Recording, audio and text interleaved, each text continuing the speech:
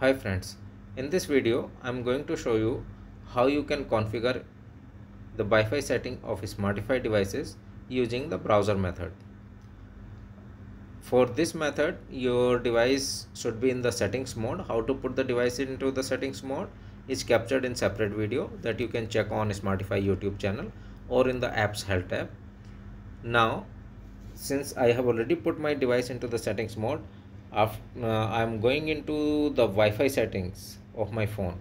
So you need to go to the Wi-Fi settings of your phone, and in the available Wi-Fi list you will see an extra Wi-Fi network with the name matching to the serial number of the device. When the device is in the settings mode, then only this name is displayed. So you need to connect to this network. It will check for the internet quality, and since it does not have internet, you will get the warning that it does not have internet.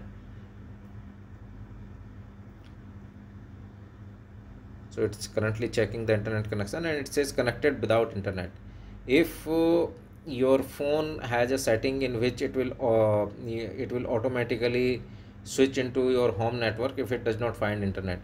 So to disable that, you can go to the advanced and you can disable the automatically switching intelligent Wi-Fi settings. You can switch off, with which it will stay connected to this network despite not having the internet. So it is very important that your phone should be connected to this network. It should not automatically switch to your home network. Now once it's connected to this network, you need to go to the browser. You need to type in the address bar, you need to type 192.168.4.1 and enter. Once you enter, it will show you the current Wi-Fi setting stored in the device memory. Here from the factory, the default setting is my Wi-Fi, my password, which here you need to change it to your home Wi-Fi, and please make sure that you enter the name of your 2.4G network. If you have a dual band router, it will not work with the 5G network. Okay, so the Wi-Fi name of my 2.4G network is Smarteefi,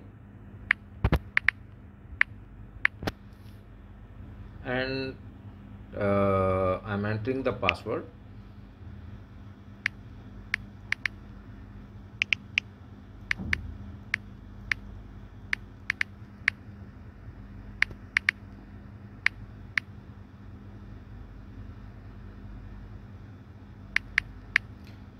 Okay, so I enter the password. It is very important that you make sure that any letter capital must be entered as capital, any letter small must be entered as small. Even in the name is case sensitive. Also, if there is any special character like white space, hyphen, anything, you should enter it as it is. The name should be entered as it is displayed in the available Wi-Fi list. Any letter capital must be entered as capital, any letter small must be entered as small, and it should be 2.4G network. Once you enter the name and the password, you need to press the save button. When it saves, it gives you a message setting stored successfully. That means whatever you have entered has gone into the device memory. But it may have be a situation that it does not mean that it will connect to your router. If you have done any mistake in the name and the password, it will not be able to connect to the router. This setting stored successfully means only that whatever you have entered has gone into the memory of the device. So make sure that you enter everything correctly. Once you see this message, within 30 seconds your device should be connected to your router and you should be able to control it. If it doesn't connect to your router, you can contact to the Smarteefi support. Thank you.